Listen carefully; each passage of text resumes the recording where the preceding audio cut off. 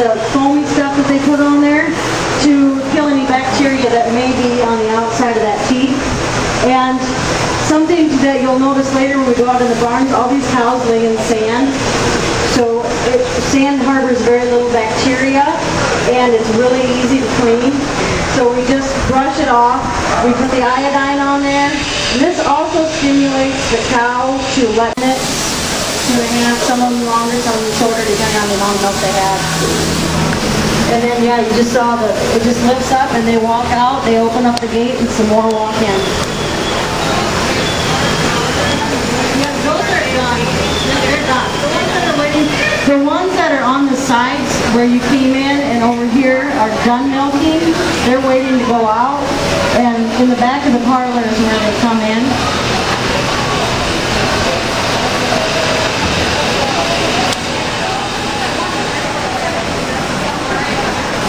Any other questions? Otherwise, the plate cooler is like a radiator, and that is back in that corner there. It's actually really small, but if you feel the desire to, down on the bottom there's a pipe going in that says hot and a pipe coming out that says cold. You can actually feel the difference to the difference in the temperature of the milk. Do we have more questions in here? Or Roger, anything I forgot? When you're talking about milk quality and the temperature, yep.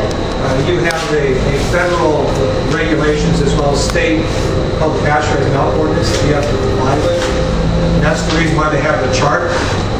And before they can sell it to Land O'Lakes, the milk hauler comes in, pulls a sample out of the milk tank, and that milk is tested at the plant before it's even unloaded to determine if there's any form of adulteration, whether it's antibiotics or excess water, something like that. So there's another check in the system before the milk even gets to the plant. So that cow got marked so that the veterinarian and I could find her, and then he checked her, and that green job on her tail head told me that she's pregnant. So, and as far as just the general things, like I said, they all lay in sand, which you may be able to see if you look in between the cows. And the sand that we use is natural wash sand.